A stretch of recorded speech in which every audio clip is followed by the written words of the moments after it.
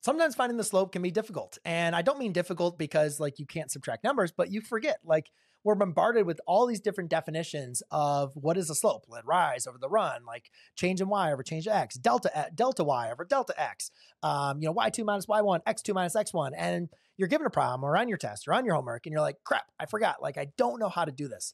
And one thing I don't want you to do is just give up, because I see it time and time again. Students know what they're doing, and they understand the concept, but like with stress or frustrations, or maybe they just, have like a brain fart and they like just don't know what to do.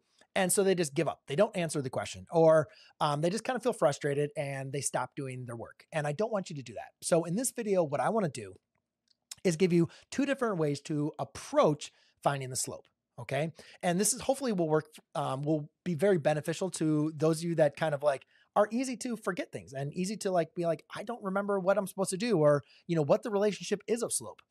So the main thing I want you to do is, because if you're at this point of learning or talking about slope, you've probably been taught how to plot points, right? And so remember, plotting points, we can plot points on a XY axis. So that's exactly where I am going to start. Okay. So I'm going to say, all right, that is my Y axis. And then here is going to be my x-axis.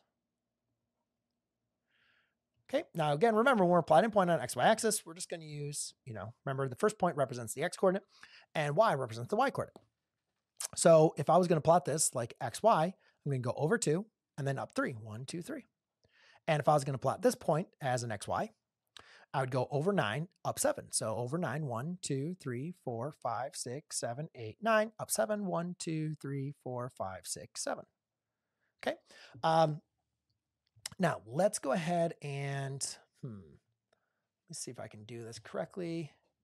I want to move this down a little bit. There you go. All right. Let's go ahead and label this as point A and point B.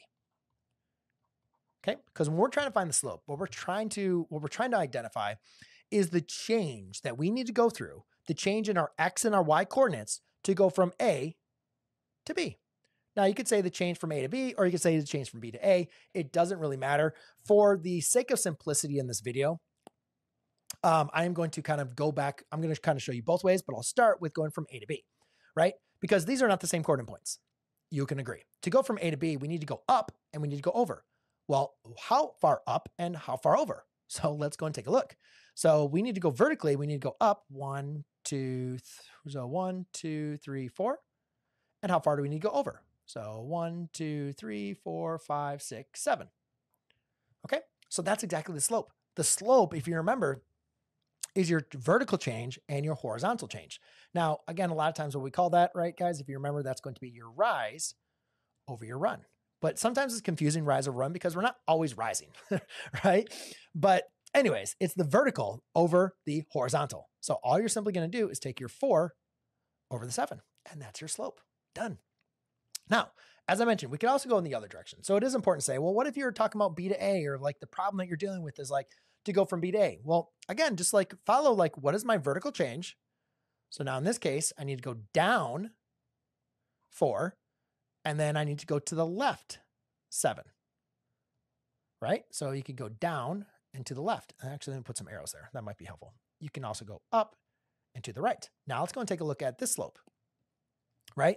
So this one would be a -4 over a -7, right? The change vertically is -4 and the change horizontally is -7. Well, guess what that equals? That's still a 4 over 7, guys. So that's good, okay? So the important thing I want you to understand is like, what exactly am I doing here? Like, it's easy to count, but the problem with when we're trying to find slope, or as you might encounter, sometimes not all your points are like so easy to be able to like plot. You can't just like always plot, for instance, irrational numbers, or, fractions might be very difficult for you to be able to find the slope. So what I want to do is kind of say like, all right, well, like if you can't count, you can't plot them and count, like what is another way that we can fall back on? Because what I want you to see in this example is I actually have this point A like labeled here. I have this labeled as an XY. Well, let's do this as an XY. And this point B is also labeled as an XY. Now to differentiate them, I could say this is going to be an X1, Y1, and this one is going to be an X2, Y2. Okay. So we can differentiate them. Now, again, if I want to say like, what is the difference? What am I going vertically? Like, how do I understand what that vertical change is? So let's go and take a look at it. From here to here, how far vertically did I go? Now, again, you can count, or you could also say, here's y2 and here's the y1 coordinate, right? To find that change vertically, I can just take a y2 and subtract it from y1, right? Because what was that value, right? It was 7. Was it,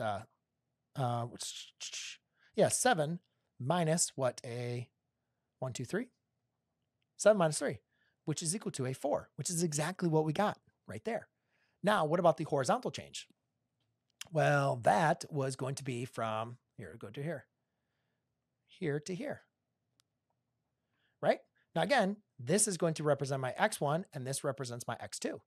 So if I want to find the difference, yeah, you can count, but what's another way you can do that? You can just say x2 minus an x1.